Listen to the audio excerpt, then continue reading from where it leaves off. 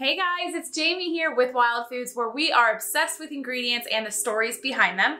Today I'm going to show you guys something really tasty and delicious, so y'all should hang out with me and stay tuned. I'm going to be making a matcha cocoa elixir. It's going to be delicious. It's going to contain our ceremonial grade matcha as well as our wild cocoa powder. So matcha is known for its antioxidants, its powerful energy. Matcha is just super popular and a great alternative to coffee. The way that the caffeine is absorbed into your bloodstream is different than coffee. Matcha caffeine absorbs into your bloodstream between 4 to 6 hours. So it's a slow process, whereas coffee is like instantaneous, which is in like 30 minutes. Matcha is also popular because you don't crash like you do in coffee. So typically people like to take matcha just like in a form of a latte, which we do all the time. We have our amazing matcha latte that we're gonna serve at our coffee bar. It's so delicious.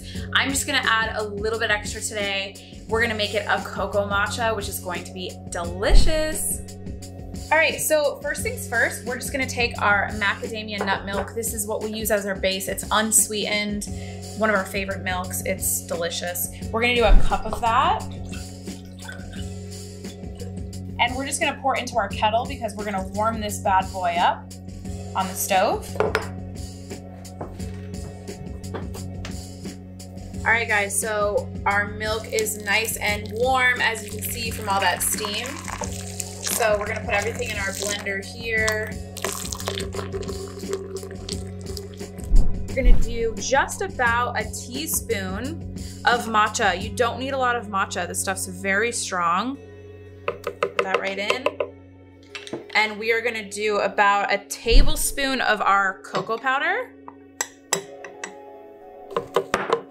And real quick, I'm gonna throw in some cocoa butter. We can't forget these amazingly tasty little guys here. They're gonna go right in.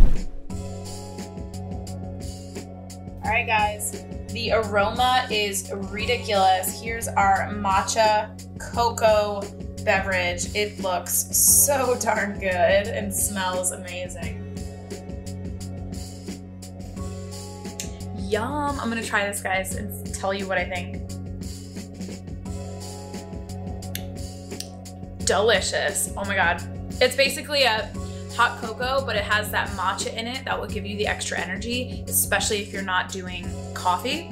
I added a tiny bit of monk fruit to just sweeten it up a little bit. You don't have to add any of that, especially with the cocoa butter. It's totally optional, but I'm loving this, especially on this super chilly day. All right, guys, I hope you enjoyed that quick little matcha recipe. As I mentioned, definitely give it a shot if you're looking to maybe try alternatives to coffee or you just want to try something new. It's amazing. You will most likely only hear good things about matcha, especially ours. It's ceremonial grade from Japan. It is top and premium quality. We made sure that we sourced it perfectly. So thank you for watching. Be sure to tag us and share your video if you, or whatever it is that you make, your recipe, if you guys end up trying it. We appreciate you coming over this way, and we have more coming for you soon. Be sure to subscribe and like. I'll see you guys later. Bye.